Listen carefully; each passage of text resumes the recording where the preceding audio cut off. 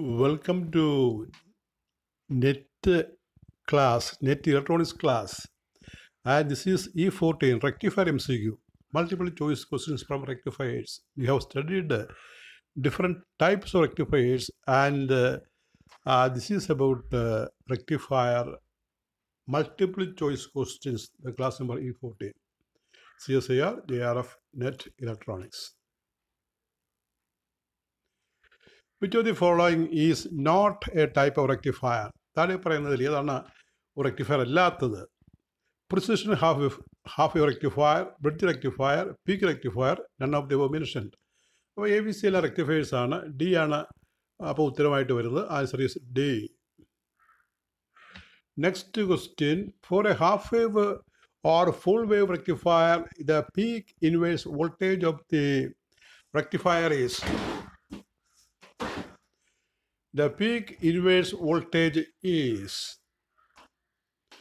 A greater than the input voltage, B smaller than the input voltage, C equal to the input voltage, D greater than the input voltage for full wave rectifier and smaller than that of the half wave rectifier. Answer is B. That is smaller than the input voltage, and an explanation is given here. What is it? Explanation: the peak input voltage is smaller than the input voltage due to the presence of diodes. A single diode reduces output voltage by approximately 0.7 volt. നമുക്കറിയാം half വേവിനാകുമ്പോൾ ഒരു diode ഉപയോഗിക്കും, full wave central ടാപ്പിന് 2 diode ഉപയോഗിക്കും. അപ്പോൾ at A time ഒന്നിൻ്റെ action ഉണ്ടാകുകയുള്ളൂ. നേരെ മറിച്ച് bridge ആണെങ്കിൽ 4 ഡയോഡാണ്. At A time 2 ഡയോഡിൻ്റെ action ഉണ്ടായിരിക്കും ഒരു ഹാഫ് സൈക്കിളിൽ. So the explanation is the peak input voltage is smaller than the input voltage due to the presence of diodes. A single diode reduces the output voltage by approximately 0.7 volt. Next question. For a half wave rectifier having diode voltage VD and supply input voltage VI, the diode conducts for pi minus 2 theta, where theta is given by tan inverse BD by VI, P tan inverse BD by VI minus VI, C sin inverse VD by VI, D sin inverse VD by VI minus VI. The answer is C. The diode does not conduct when VD greater than equal to V1. Here is theta. The condition is sin inverse, theta is sin inverse VD by VI. Number 4, bridge rectifier is an alternative for full wave rectifier, peak rectifier, half wave rectifier, none of the above mentioned. Bridge rectifier എന്തിൻ്റെ ഒരു alternative ഫോമാണ്? അതിൻ്റെ answer it's A full wave rectifier. Bridge rectifier is a better alternative for a full wave rectifier. 4 diode ഉപയോഗിക്കും എന്നൊരു വ്യത്യാസമേ ഉള്ളൂ. Next question, which of the following is true for a bridge rectifier? ഒരു bridge റെക്ടിഫയറിനെ സംബന്ധിച്ച് ശരിയാകുന്ന statement ഏതാണ്? The peak inverse voltage or PIV for the bridge rectifier is lower when compared to an identical center tapped rectifier. B. The output voltage for the center tapped rectifier is lower than the identical bridge rectifier. C. A transistor of higher number of turns. Transistor എന്നുള്ളത് transformer എന്ന് വായിക്കുക. Transistor അവിടെ transformer എന്ന് വായിക്കുക, താഴെ കാണിച്ചിട്ടുണ്ട്. A transformer of higher number of coil is required for center tapped rectifier than the identical bridge rectifier. All of the mentioned. അപ്പോൾ ഒരു 4 പോയിന്റ് കൊടുത്തിരിക്കുകയാണ്. Which of the following is true for a bridge rectifier? The answer is D. That is the answer. All of them. എല്ലാം ഒരു bridge rectifier ശരിയാണ്. ഏതൊക്കെയാണ്? എല്ലാ ഫാക്ടറും ശരിയാണെന്ന് പറയുന്നത്. The peak inverse voltage of PIV or PIV for the bridge rectifier is lower when compared to an identical center tap rectifier. അപ്പം ഇങ്ങനെയുള്ള എല്ലാ കാര്യങ്ങളും ബ്രിഡ്ജിന് ശരിയാകും.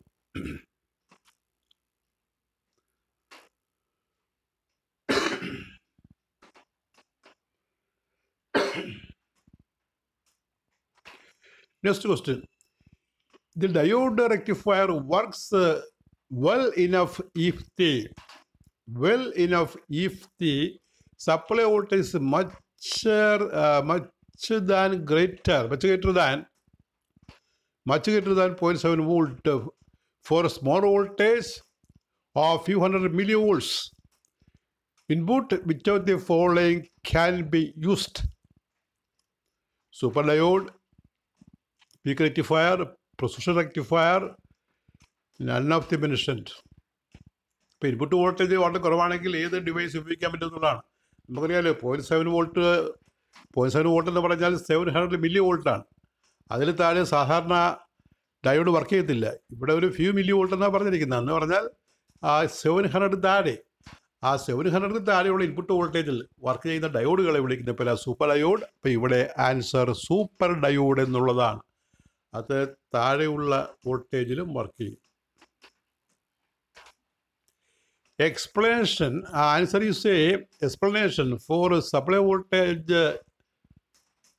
less than 0.7 volt super diodes are used. അപ്പോൾ വളരെ ചെറിയ വോൾട്ടേജിലാണ് സൂപ്പർ ഡയോഡ് ഉപയോഗിക്കുന്നത് input voltage. Next question. A simple diode rectifier has ripples in the output wave which makes it unsuitable as a DC source. To overcome this, one can use a capacitor series with the load resistance, a capacitance parallel with the load resistance. Both of the mentioned situations will work. None of the mentioned situations will work. For a simple diode rectifier has ripples in the input wave which makes it unsuitable as a DC source. To overcome this difficulty, ഇത് overcome ചെയ്യാൻ എന്ത് ചെയ്യണമെന്നുള്ള answer B ആണ്. Answer B, that is A capacitor in parallel to the load resistance. അതാണ് A capacitor in parallel with a resistor can only makes ripples go away. Series connection will become equal to an open circuit once the capacitor is fully charged. Next question. Consider a peak rectifier fed by a 60 Hz sinusoid having a peak value Vp equal 100 volt.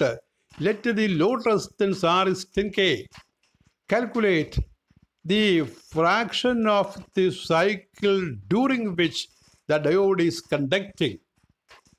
1.06%, 2.12%, 3.18%, 4.24%. Calculate the fraction of the cycle during which the diode is conducting. Answer C.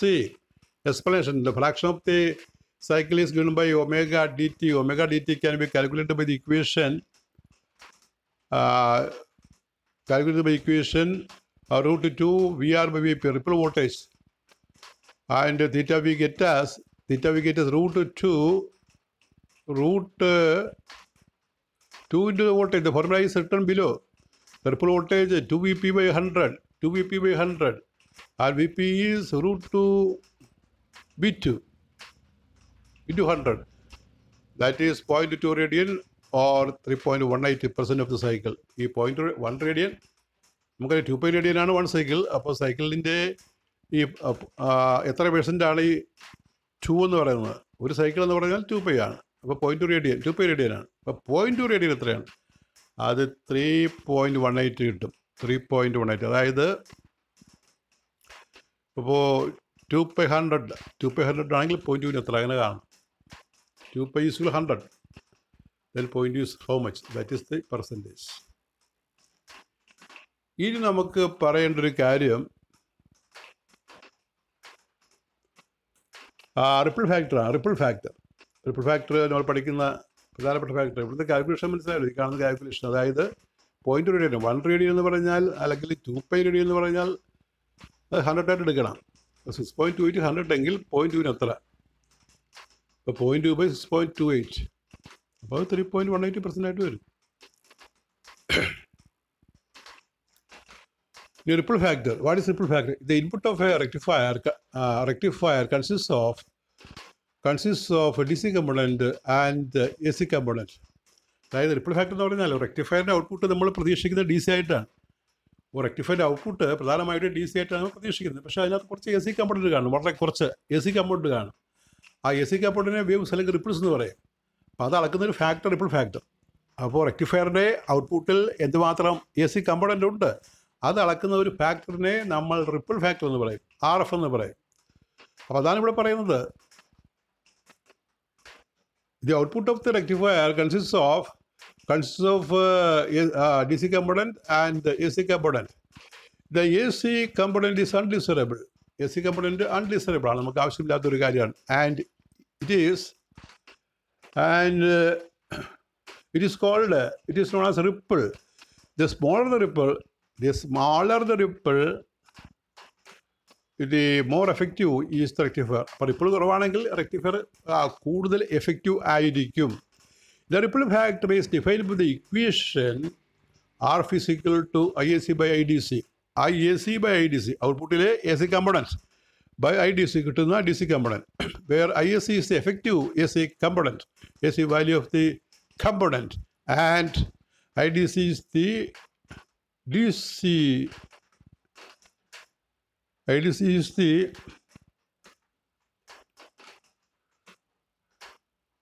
value of the DC component. In expression for RF, by definition, RF is equal to IAC by IDC. IAC is given by the equation IRMS square is equal to IDC square plus IAC square. അപ്പോൾ IRMS നിന്നാണ് IAC കണ്ടുപിടിക്കുന്നത്. അല്ലാതെ IAC ഇവിടെ IRMS അല്ല, ഔട്ട്പുട്ടിലുള്ള AC കമ്പോണൻ്റാണ്. അതിൻ്റെ equation IRMS square is IDC square plus IAC square. That is IAC square equal to IRMS square minus IDC square. So IAC is root of IRMS square minus IAC square. Therefore, the above equation number becomes RF is equal root of IAC by IDC ആണല്ലോ. Root of IRMS square minus IDC square by IDC. രണ്ട് സംഖ്യകളും ആ ന്യൂമറേറ്ററും ഡിനോമിനേറ്ററും single റൂട്ടിനകത്താക്കുക. അപ്പോൾ RF is root of IRMS square minus IDC square by IDC square. IDC squareൻ്റെ ഓരോ ടേമിനെയും divide ചെയ്യുക. അപ്പോൾ RF is root of IRMS square by IDC square minus 1. Equation number 2. ഇത് ഈ ripple ഫാക്ടറിൻ്റെ മറ്റൊരു ഇക്വേഷനാണ്. ആദ്യം പറഞ്ഞത് RF is IAC by IDC, and that will become RF is root of IRMS square by IDC square minus 1. Now we calculate the ripple factor in each case. Number 1, ripple factor of HW rectifier. എന്താണ് HW rectifierൻ്റെ ripple factor? For HW rectifier, IRMS is IM by 2, IDC is IM by pi. That we have studied the equations. Equation 2 becomes RF is equal root of IM by 2 square by IM by pi square minus 1, that is root of pi square by 4 minus 1, root of 2.47 minus 1, root of 1.47, that is 1.21. That is the ripple factor of half wave rectifier. For full wave rectifier,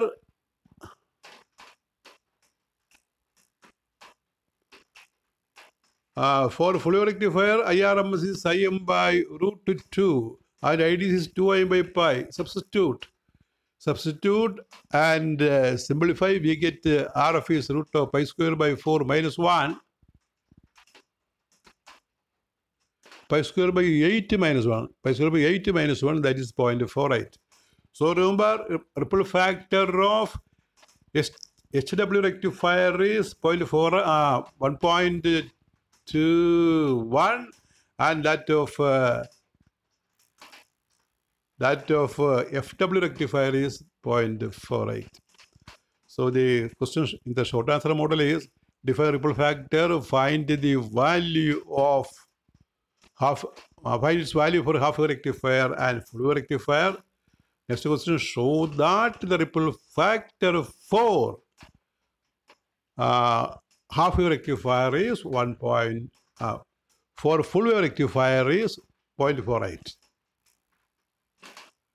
One multiple choice based on this. Ripple factor of full wave rectifier is 1.22, 0.48, 0.406, 0.912. The answer is 0.48 B, full wave 1, 0.48.